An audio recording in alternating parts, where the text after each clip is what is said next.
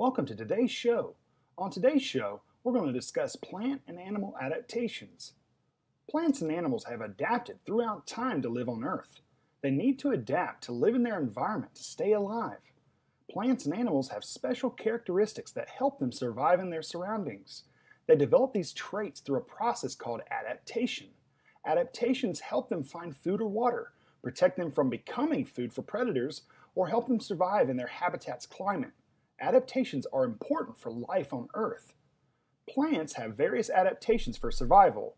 These special features might make it very difficult for the plant to survive in a different place. This explains why certain plants are found in one area and not in another.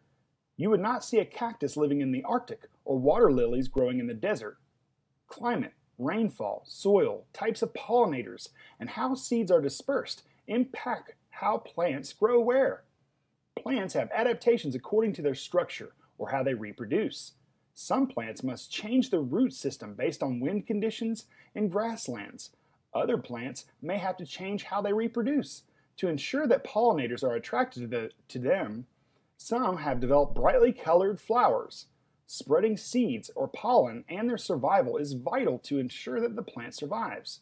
The animals that live in these environments are also dependent on the plants that live there.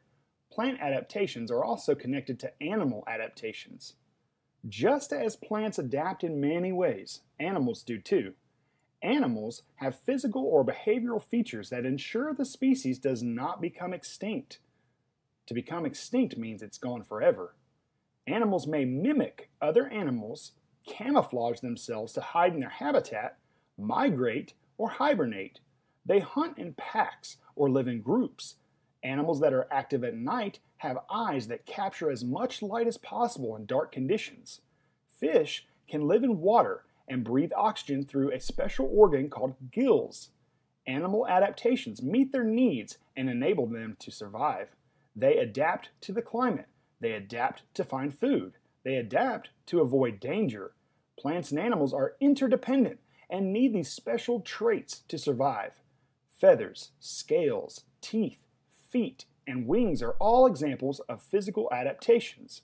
Animals must protect themselves from their enemies. Special body coverings protect animals from their predators.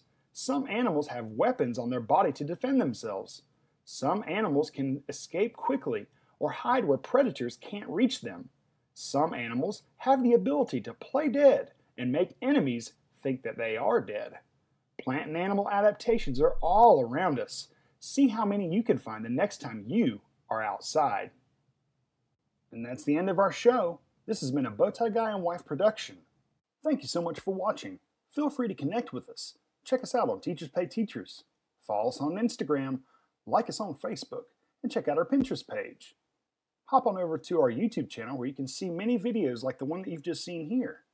And check out our blog at www.bowtieguyandwife.com. We'll see you next time.